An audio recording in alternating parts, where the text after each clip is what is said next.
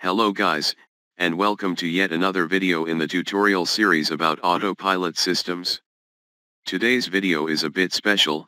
It is not directly related to the autopilot system, but it has to do with visualization and debugging of our MATLAB scripts. So far, we were relying on offline plots to visualize and debug out autopilot system. We plotted variables such as pitch and airspeed after we closed the running script. This was indeed sufficient, but nonetheless it could be improved. A better visualization and debugging system would be to have a real-time plot, which means that the plots are generated while the script is running and updated accordingly. So, without further ado, let's get started. First, let's talk about some throwbacks that offline plotting has. The fact that we have to pause the running scripts before plotting generated some artifacts. Some of the data was discarded while interpreting the plots. The new visualization system will have one major requirement. It has to be fast so it does not affect the overall performance of the script.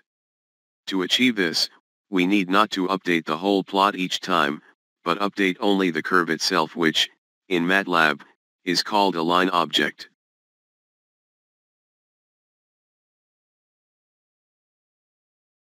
First thing is to create a figure, which can be a graphic one, or user interface one.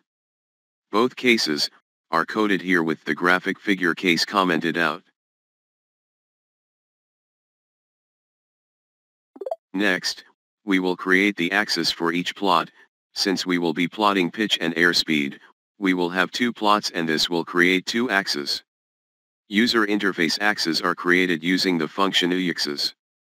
This function accepts multiple arguments, including the parent object, which is in this case the figure handle.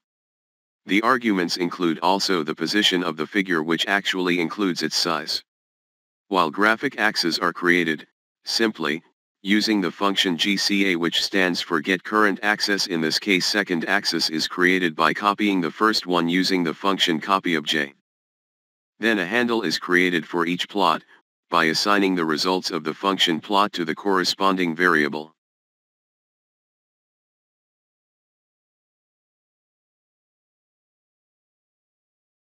The variables m and n controls how our program updates the plots, with n being the number of samples shown at a given time, and m represents the period at which the plots are updated. Thus we can control and quantify how much we are close to real time. Inside the program loop, we will update only the curve. We will do so by referencing the data attribute of the line's handles. This can also be done using the set function, but this will be slightly slower. Draw now updates the plots. If we were to use the function plot at each iteration, this will take a lot of time, and affect the program performance. We have used the mod function to control at which iterations the updates occur. The other condition is that we have more than n samples. We have also introduced a bunch of sliders, so we can update, while the script is running, values of desired pitch, desired speed, and controller parameters.